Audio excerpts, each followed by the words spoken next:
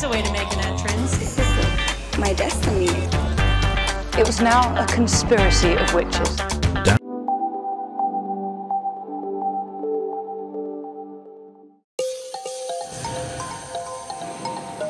Britain's a small island with an extraordinary past and amazing landscapes. But what we see above ground is only half the story. I'm travelling the length and breadth of our country to see it from a whole new perspective. Underground.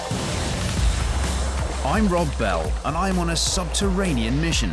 I'm exploring the mysteries and wonders that lie right under our feet. You've got to make yourself as small as possible. From man-made to natural wonders. There's just so much to take in here. Many are forgotten corners from the darkest points in history. There's a real presence down here.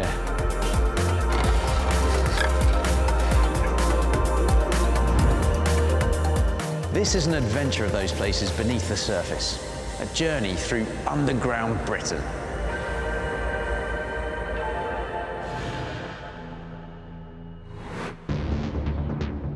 This time, I'm in Wales.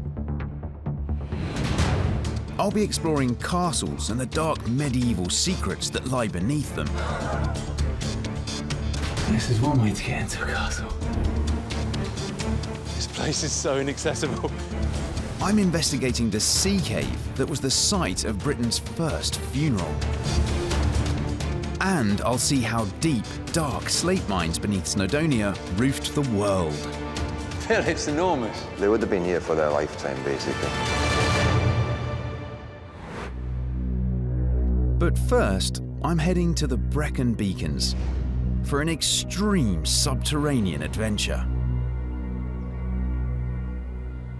The beacons here are an absolute haven for altitude junkies. They've got one of the highest peaks in the country, but for an intrepid mole like myself, the greatest natural wonders aren't up here at all. They're deep, and I really do mean deep underground.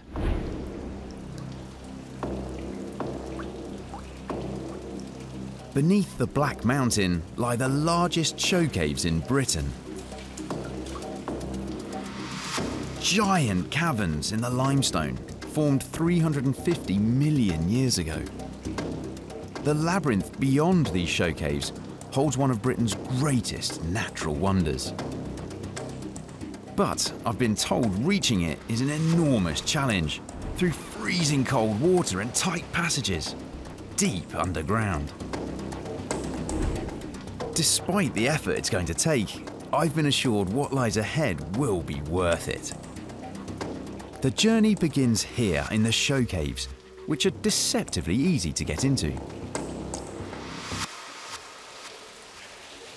It really is quite an effect when you first walk into this cave. I mean, the sheer scale of it is one thing, but for me, it's the wonders of nature and the power of nature that's created all of this that leaves me in awe.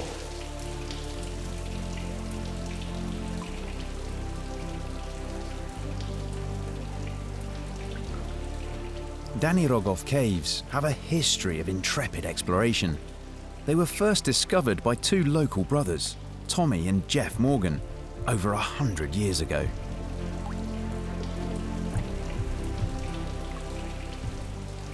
Now, they were two local farmers, and essentially all they wanted to do was find out where the river came from. The Morgan brothers boldly explored the unknown underground terrain. They crossed 4 underground lakes with a small fishing boat, and not knowing if they'd be able to return, ventured deeper and deeper into the caves to discover a magnificent underground world. I guess that's the wonder of being the first people to explore this, in that you've got absolutely no idea what's down there. I mean, if that was me, I'd be petrified. They were farmers, you know, they weren't geologists, they weren't explorers, they were farmers. Nobody had gone in there. I mean, nobody had been brave enough, nobody had been stupid enough to actually follow into the cave. That's some story. I mean, those boys, hats off, because that is real bravery.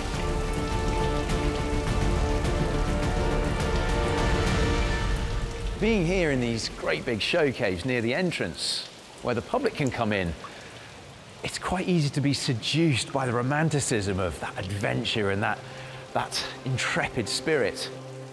But I want to go deeper into the caves and really try and experience a bit more. Something tells me that romanticism might just wear off a little bit. The show caves are just the beginning. At least 15 kilometers of known cave system lies beyond them, hundreds of meters beneath the ground. Caves are marked by degrees of difficulty. Level 5 are the most severe. These are level 4, so it's going to be a tough journey. But I've enlisted the help of expert caver Anna Stickland to guide me in the footsteps of the Morgan brothers and beyond.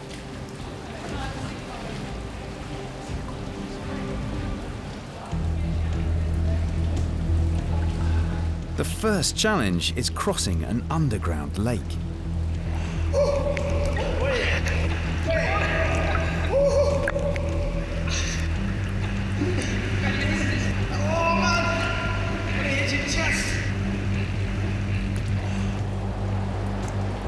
Certainly see why the Morgan brothers decided to go back and get a little boat to cross some of this. Yeah, you can see the appeal of a boat. The whole cave is carved out by this water that I'm struggling through. Over millennia, it's formed this unique cave network, and water's still shaping it today. Everything down here is formed by water. Even all this here. So yeah, it's a slightly different process. Water flows through the limestone rock and deposits calcite, leaving delicate rock formations, stalactites that grow down, and stalagmites which grow up. Beautiful, delicate formation. It's amazing. It's just kind of mesmerising. You just stare at it for ages. Over time, as more and more calcite is deposited, more rounded shapes develop. Still forming that, you can see the little water droplets just on the end and then dripping down, and also making it grow up as well down. So that is both really, really old and really, really fresh. Yeah.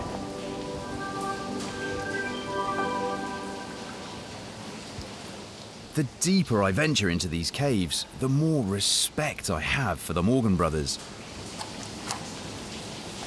They were exploring unknown depths and doing it all by candlelight. There it is. Right, there you go. That's the difference. I can now with this see maybe a metre, maybe a metre and a half ahead of me. That makes such a difference. If I had to continue the rest of my exploration of the cave like this, I'd be really, really scared. It's quite eerie.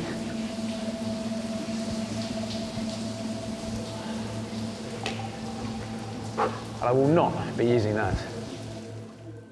It's believed that the plucky Morgan brothers got just beyond the lakes before their progress was halted by a tiny passage almost half a kilometre in. Hang on, I've just had a look at this. I'm going down that. You're going down that. But I'm going to venture further. Oh my. Ahead, Anna tells me, there are amazing natural wonders. But first, it's the greatest challenge yet.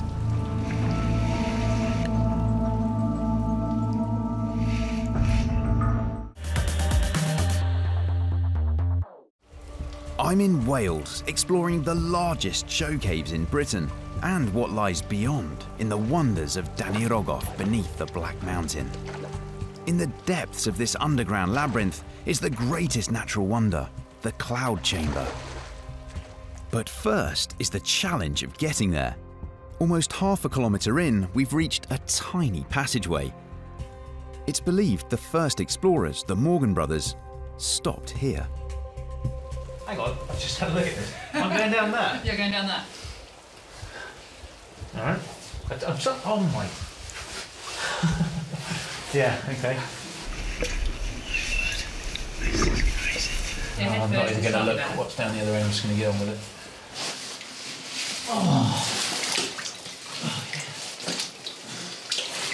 It's a little shocking.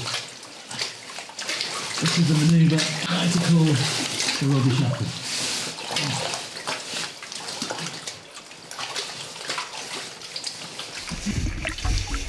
slowly but surely.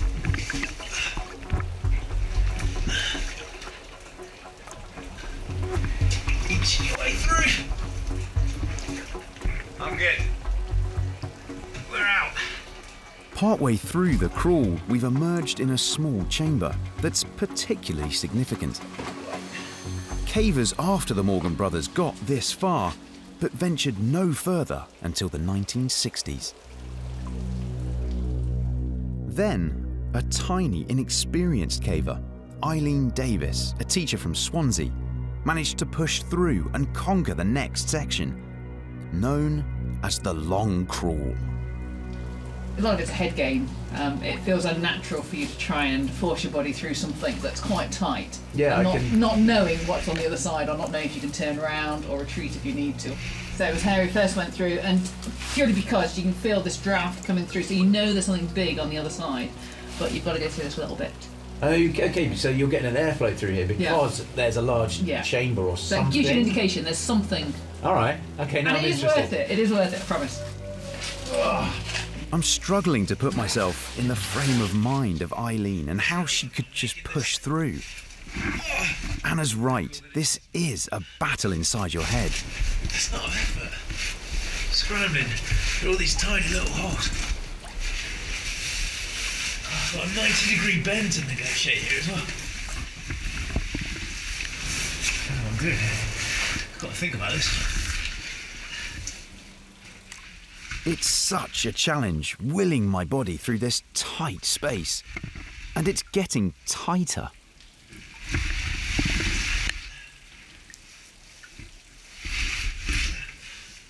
You've got to make yourself as small as possible. Snake your way through. Okay. What's next? It's very hard to show you perspective here, but that is very, very narrow. What's that one? It's about 2 hand widths, 2.5 hand widths. Oh, okay.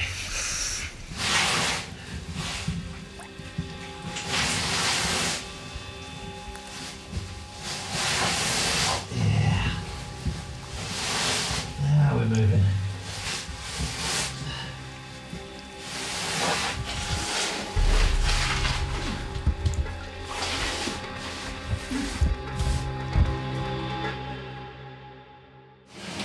Well done. So, can we now confirm this is the end of the long crawl? This is the proper end now, yeah. Yeah, you'll soon see that it was all worth it.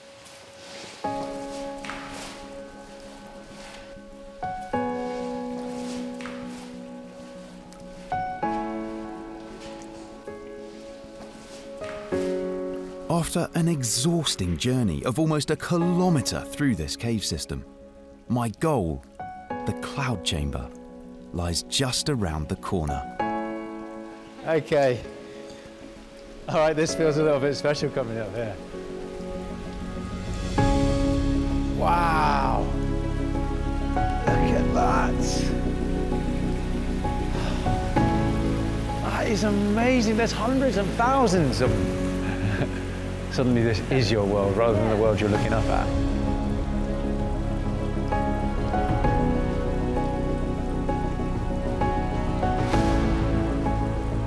This is the surprise at the end of the tunnel. I'm so pleased you brought me all the way through here. It's a really special place, isn't it?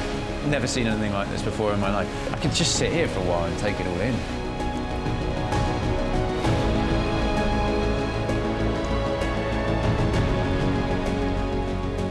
Deep in the cloud chamber, the limestone is denser and harder, filtering impurities in the water, creating these beautiful straw-like stalactites.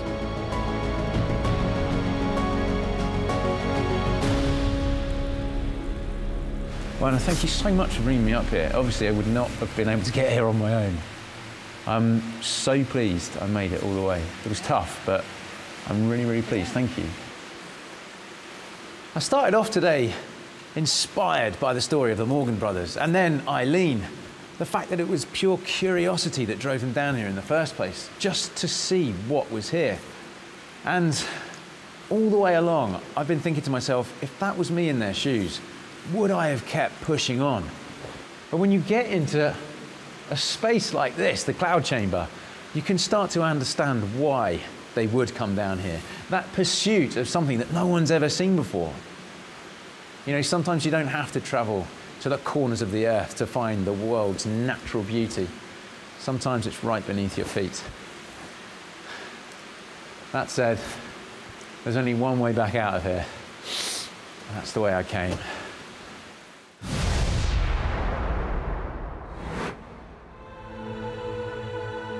My next quest takes me close to the English border, to Ruthin Castle. Wales is known as the land of castles, home to some of Britain's greatest medieval fortresses. They tower over the landscape. But what interests me are the mysterious tunnels and chambers beneath them, and the medieval secrets that they hide. Over 730 years ago, English King Edward I was battling the Welsh. In order to do this, he built castles all over Wales. Ruthin Castle was one of the first to be built. There's not much of the medieval castle left above ground. And what was standing here 3/4 of a millennium ago, when Ruthin was a mighty fortress, remains a bit of a mystery. But hidden underground, there are far more clues to what was here before. There's one passage on a map that we've never actually been into. It runs the whole length of the courtyard. Will Davis of Cadw tells me no one's been here for over 1/4 of a century. First, there's this strange little entrance.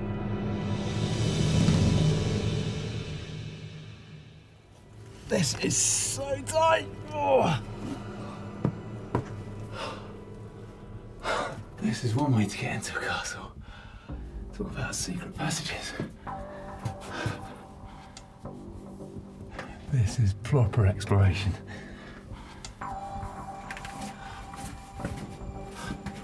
Ice goes on and on and on. Hello, something here.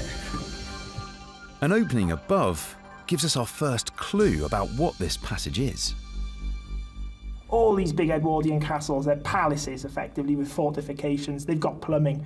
So you go to visit any of the others, they've got rainwater being collected on rooftops, guided down through channels, through to these great big drains, and the hole above our heads, up here, which is blocked later on, I would guess probably brought water down, either from a garderobe, a latrine shaft, or maybe just from the surface to help wash this out. A garderobe was a medieval toilet. I'm not even going to think about if this was a latrine, what might have made its way down here and been gushing through all this. Given its purpose as the castle's main sewer, it's an impressive tunnel.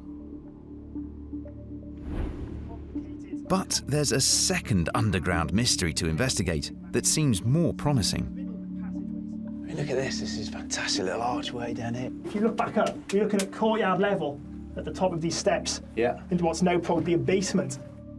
Although now open to the elements, these steps would have led down into a dark chamber underneath the castle. If you look here... What is this here? It's a massive hole in the wall. It's a big hole. It's what's called a drawbar hole. A large piece of timber would have been drawn from this hole across the door to bolt it firmly shut. Doesn't feel like I'm anywhere near the end. That goes right back. So there might have been a reason that they would have wanted to shut off either this passage or what was in... Yeah, whether that's for a defensive purpose, you've got enemies on the other side or they're up in the courtyard, or perhaps you're keeping something in here that you don't want people getting at. Now we're talking. Yeah, so... Here, the bar would have been on the outside of the chamber door, locking something or someone inside. But what secrets were locked behind this door? Hang on, it opens up. What's this in here? What you have is a chamber that you can't just walk into. It's below ground level, which brings us to the question of what is it? It could be a store, but that's not very convenient. You've got to get down on a ladder. Why not just at ground level? It's a big castle, you can fit one in. Some sort of water supply or cistern, but again, where does the water come in? where does the water go out again? Or you could say that it could well be somewhere you would throw somebody that they can't get out of too easily. And it's the closest I think we have to a dungeon. We may have found the remains of a medieval dungeon. But to uncover what it was like being imprisoned in one, I'm heading to nearby Chirk Castle, another of Edward I's border strongholds. This looks a lot more promising. And if it's that impressive above ground, it must have what I'm after down below. King Edward I wanted to keep the Welsh population firmly under control. So he appointed his most ruthless lords to construct and run his castles in these borderlands. Amongst them was Roger Mortimer de Chirk, who built this castle and had a particularly fearsome reputation. This castle is 719 years old this year. It's been constant movement, constant flux, building alteration, all the same. It's lived in. Oh, we're going down. That's right, yes. come on. This is what I'm after. This is to our first dungeon. But what lies at the bottom of the stairs isn't quite what I was expecting. Right then. So this is a dungeon then, is it, Hugh? This is where you'd have people imprisoned? Yes, well, a particular sort of prisoner. Well, it looks a bit cosy for me. This is a fireplace here, is it? Yeah, that's what I mean. Only wealthy, powerful enemies would have been held in here, hostages rather than prisoners. Their high status ensuring they had a more comfortable stay. They'd have had the run of the castle during the day, but here they would have kept themselves warm and quite pleasant at night. But it wasn't just Welsh gentryfolk who were held here as hostages. In this very room, we believe that 7 French prisoners who'd been taken prisoner at Agincourt were actually transported from here to London. They were simply taken off the battlefield, kept as valuable items to be swapped at a later date. But not all the prisoners here received the noble treatment. Roger Mortimer de Chirk was infamous for his harsher punishments. Now, it's said that in the early days of his living here, a priest came up from the village of Chirk to remonstrate with Roger Mortimer about his licentious and debauched ways. Now, what happened to the priest was quite singular.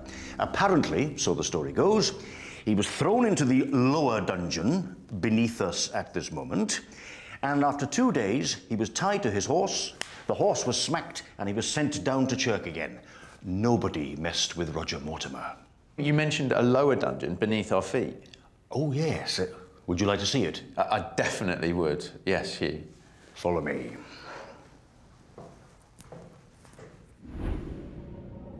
Deep in the lower dungeon is where things turned really nasty.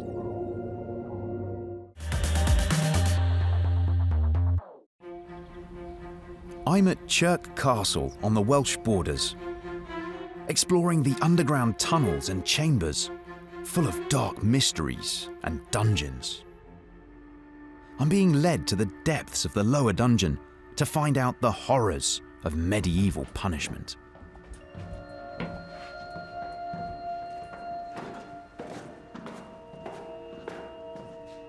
Oh, wow, yeah. That was not a false promise, Hugh. This is the real deal, isn't it? You're 9 meters below the ground now. The only source of light and ventilation comes from tiny shafts high up in the thick castle walls. So at the time, you really were at the whim of Mortimer or the lords who may have succeeded him. Absolutely. His word was law. And the story of the priest, I guess, in some senses, he was lucky in that he got out alive. Oh, yes. Whereas perhaps others weren't quite as lucky and their fate ended here. Absolutely. And the brutality continued long after Roger Mortimer. Of course, the castle went on having its dungeon used way into the 16th century. In 1522, the constable of the tower then sent out to pay 8 pence for new iron for the rivets, for the bolts, for the prisoners. So not just locked away down here, chained up as well, you think? Yes. Anywhere within these walls. Goodness me, what a horrific, horrific end. These dungeons really are chilling places. Being alone in one, it doesn't take long to grasp the misery of dungeon life. And that's even with the luxury of a candle, something most prisoners wouldn't have had. It really is quite horrible down here. You feel completely cut off from the outside world. It's eerily quiet, it's cold, it's damp, and it's very, very dark.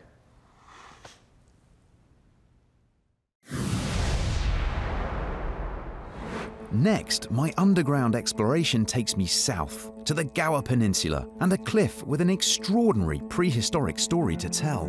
A weird ancient burial known as the Red Lady of Paviland.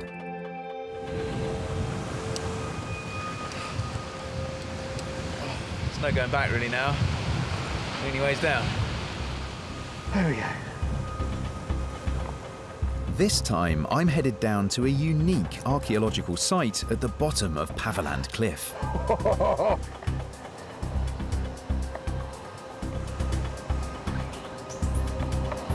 Oh, wow. Unless there's an exceptionally low tide, this is the only way to access it. I'm going to investigate a remarkable Stone Age burial that was unearthed in Goat's Hole Cave. Oh, this place is hard to get to, isn't it? Just a little bit. Whew. It's worth it, though. That's fantastic. Oh, that is brilliant. So much fun. Nice to meet you, Rob. How you going? doing? Very good. So the cave is just here. This is Goat Hole Cave. The cliff that you're on is Paviland. Local adventurer Andrew Price is guiding me round the caves. If you follow me this way, it's formed of Carboniferous limestone, which is about 350 million years old. Carboniferous limestone is water soluble, so water coming through small fissures in the rock opens it out. So the cave that we're in was at one time an underground cave system.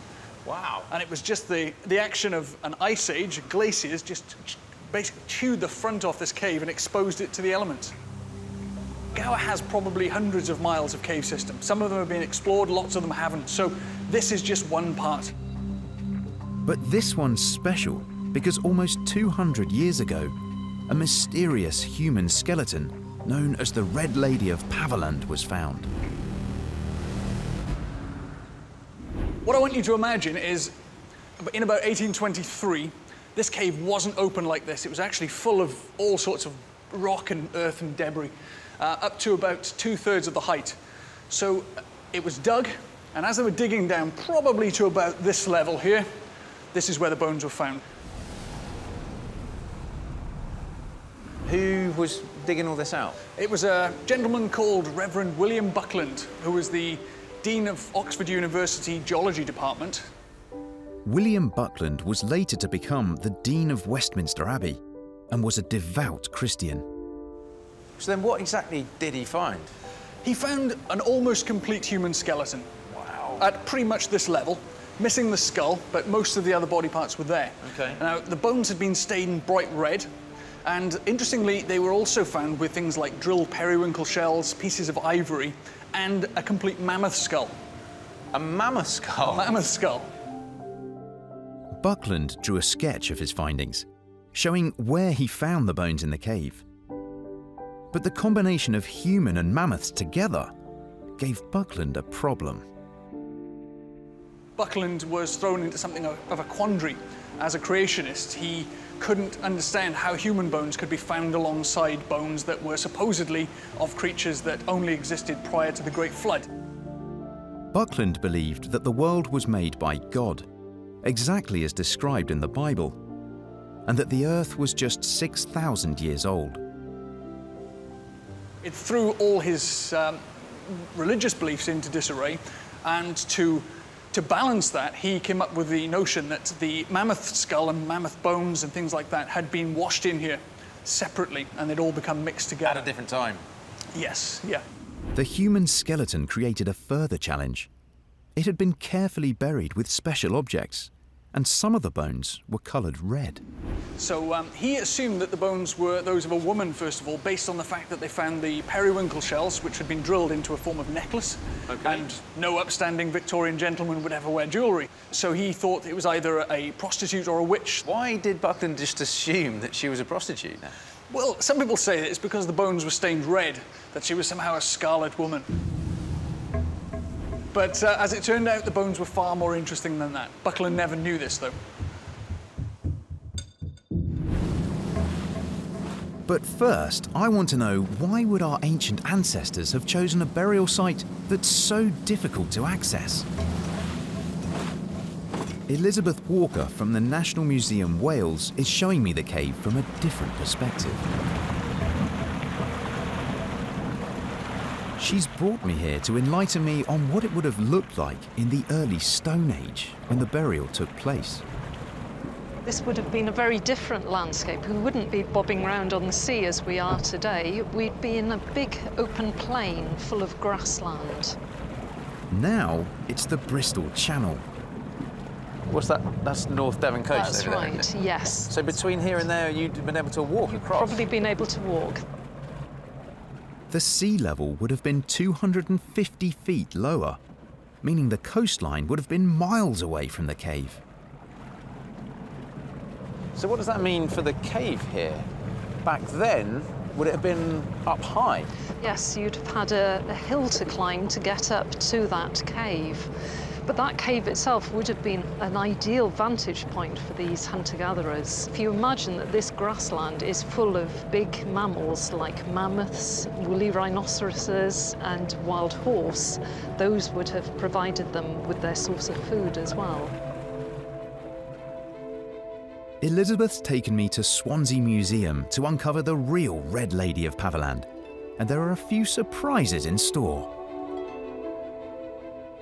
These are exact replicas of the bones found in the caves, and shockingly, they reveal that Buckland's Red Lady of Paviland isn't a lady at all. She's a man. So is it actually quite obvious that these bones were from a man and not a woman, as Buckland had said?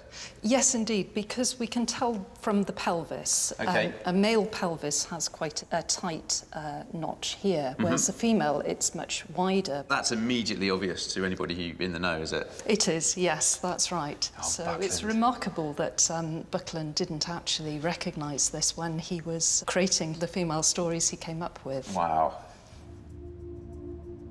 So then what about the red colouring of the bones?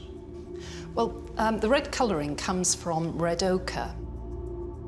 Red ochre is a natural pigment containing hydrated iron oxide, often found with ancient burials. So the staining had nothing to do with witchcraft, as Buckland thought. What is unusual, I think, about this particular one is that it's the bones that have stained red rather than just a pile of ochre being placed beneath the skeleton. It might have been used as a preservative in some clothing that the skeleton might have been buried in. A garment placed on his legs at his funeral could account for the greater staining found on the lower part of the skeleton. So that seems to me like quite a formal burial then. He certainly was buried in a very formal way. With the skeleton, there were specially placed grave goods, including these periwinkle shells. So it could have been someone with a fair amount of status. That's possible, yes. Certainly somebody with who required this this very rich burial in a cave. Radiocarbon dating carried out in 2007 actually shows the Red Man of Paviland died 29,000 years ago. It was found with the mammoth's head as well, so is that consistent that that mammoth would have been around that time as well? That's right, yes, and we believe in fact that the mammoth skull was actually placed in the grave. Not washed in separately as Buckland thought. For Britain, this is the oldest formal burial of a modern human, just like ourselves, that we know of. So Buckland actually found something really, really special? Yes, he did. Buckland may have got many of the facts wrong, and the story may not be as colourful as a red witch or prostitute. But his discovery is still the oldest known ceremonial burial ever found in Great Britain. My subterranean adventure next takes me to the mountains of Snowdonia. And underground wealth that transformed the region's fortunes. I'm on a mission to find out how the mining in this valley around Blaenau-Ffestiniog roofed the world from London to Australia, and how it brought both wealth and hardship to the local community. So this is the entrance down into the quarry that the miners themselves would have taken. It's quite comfy for me here in the train, but back then when they were working, they would have had to walk down here. I'm descending 120 metres to Llechwedd Slate Caverns. They opened in 1836 and at their height were one of the biggest slate mines in the world. During the 1890s, the Welsh slate industry produced a third of all the world's slate. It was transported all over the British Empire, to North America and India. It even went to Germany, their biggest customer. It transformed the economy of the whole of Wales. But how did they manage to mine such vast quantities of slate from deep beneath these unyielding mountains? Phil Jones's family mined in these caverns for generations. It feels like these tunnels just go on and on and on. Well, they do go on for 25 miles altogether. 25 miles? That's almost a marathon's worth. Yeah. There's a marathon's worth of tunnelling network down here. Yeah. These mines are huge, measuring 600 metres from top to bottom, with 16 levels and 250 chambers where the men extracted the slate. Incredibly, this vast man-made warren was entirely dug and blasted by hand. Phil, it's enormous. It is, isn't it? Something like this would take them around 20 years to dig out all the slate. They would have been here for their lifetime, basically. And all by candlelight as well. So they never even got to see how impressive this is. No. After 20 years, your life's work. Yeah. This whole chamber was dug out by just 2 people who spent their entire working life in one place. This is what they would have used. Their hand drill. This is called a jumper. And all it is, it's a steel rod with 2 chiseled ends and a 10-pound weight at the bottom. That would be called the clap because of the noise that it made when it hit the rock surface. And all they would do is just start a hole off, just drill, and give it a twist as they're going along.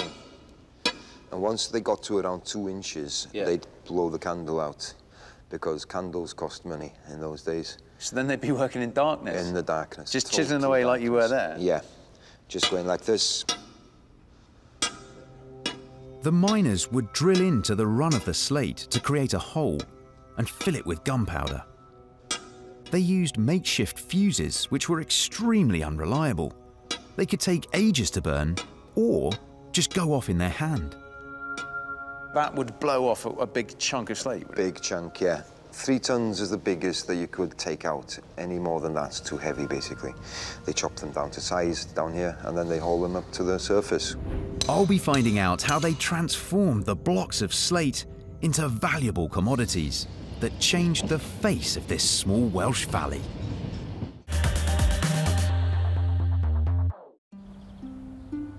I'm in Blaenau-Ffestiniog on a mission to find out how the mining in this small Welsh valley roofed the world. Here at the Llechwedd Slate Caverns, large blocks of slate mined below ground were skillfully transformed into highly profitable commodities. A splitting slate, you always go in the middle. All right. Okay, never to the side or you'll just chip away. So you go always to the middle. Right. You got a crack straight. Oh, it's gone right through straight away. Yeah.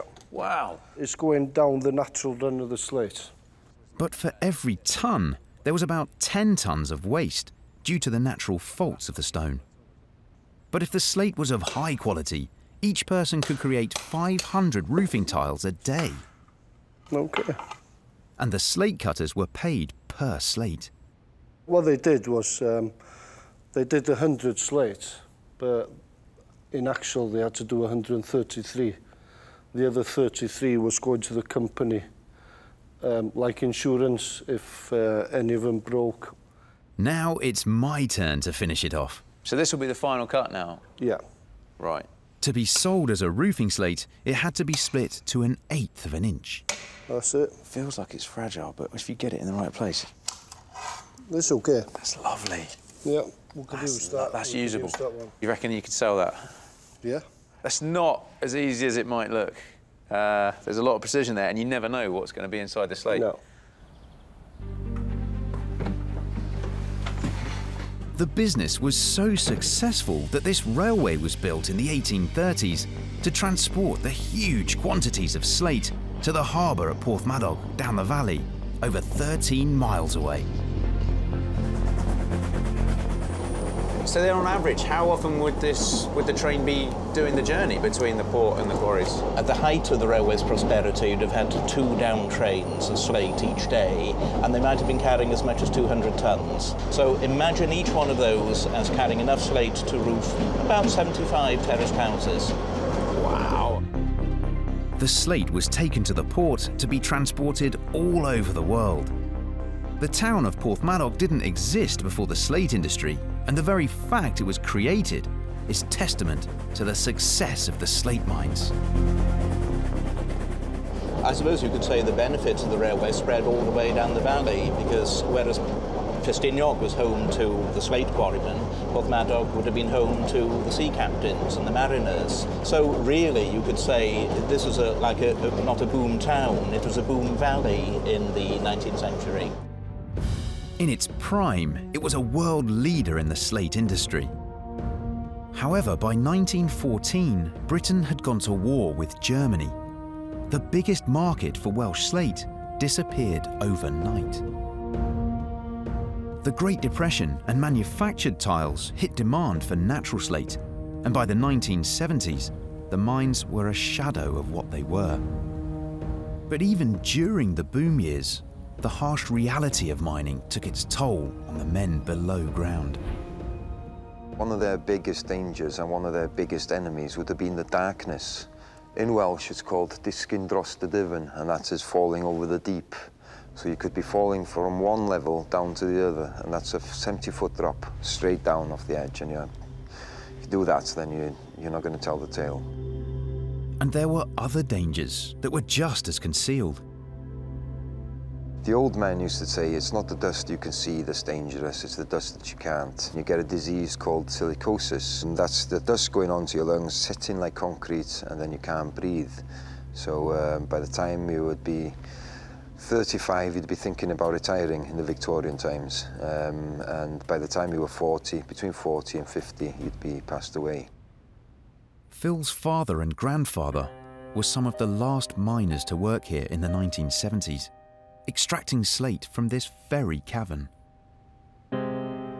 My grandfather, he had an accident. He went back to the blast, and the blast went off prematurely, and so he lost the use of his hand. And I remember blue freckles up his arm where the slate had embedded into his arm. Did he ever come back down then? I don't think he did after that, no. But he wasn't the same after that, really.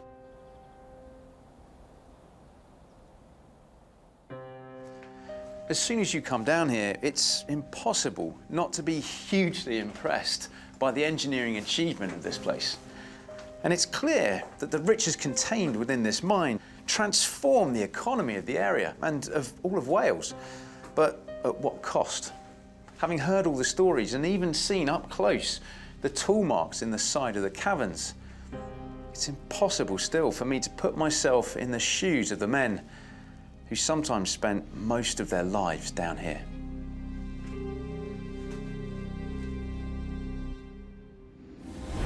Next time, I'm travelling to the centre of underground England to explore a den of iniquity in Buckinghamshire. It's kinky, isn't it? Fight fires with underground rescuers. Extinguisher, put the fire out, please. And unravel Nottingham's medieval murder mystery.